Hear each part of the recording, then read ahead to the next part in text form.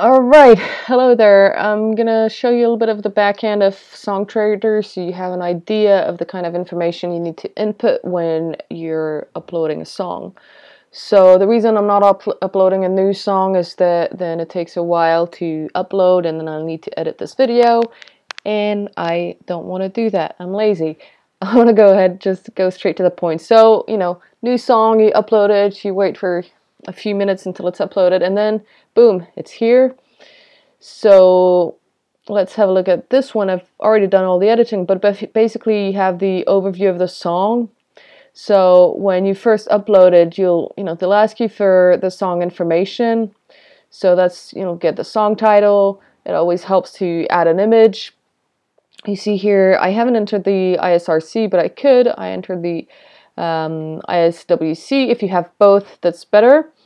So if you have any question about that, you can go ahead and look into the system.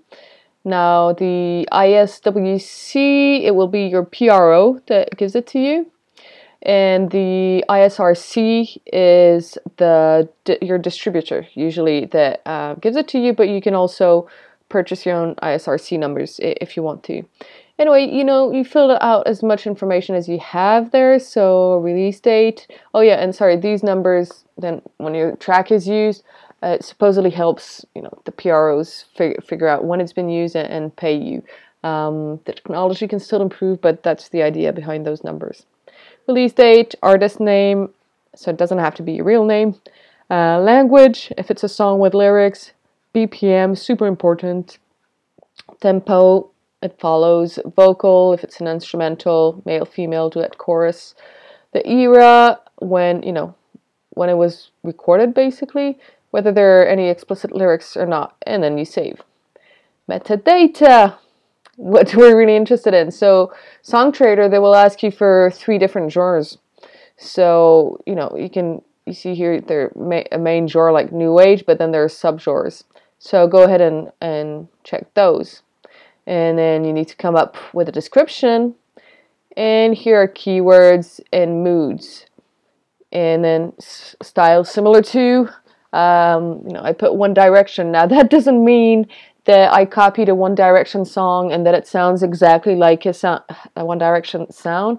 I'm just saying in terms of kind of the vibe and pop feeling and happy feeling, it sounds like One Direction. It doesn't actually, it's similar to. It's not actually a copycat.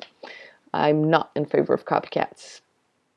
Now, the difference between keywords and moods, I'm not sure, to be honest. I would say keywords, here I've used them as kind of related to the music, the way it's made. So I've included instrumentation, kind of color of the mix as well. Whereas in moods, I really put moods, like happy, joyful, hopeful.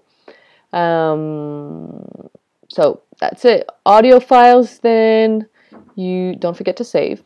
Audio files, you get, you can put, you can connect a new audio file. So for example, for a load of clap, I could, okay, I probably need to upload it elsewhere. And so let's see, I could have an alternative mix.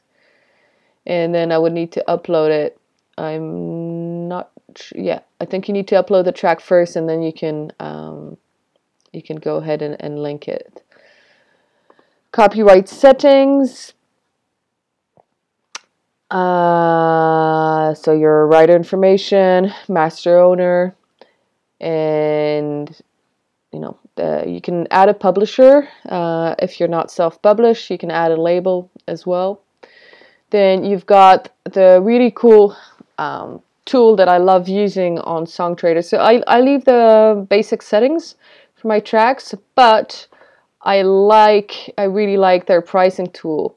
So if I'm working directly with a customer, I might consult the Songtradr pricing tool to just check the market prices and make sure I'm around here. I don't want to be too low. I don't position myself as premium high. I might in the future, but not at the moment. So, you know, I just want to make sure I'm in this region.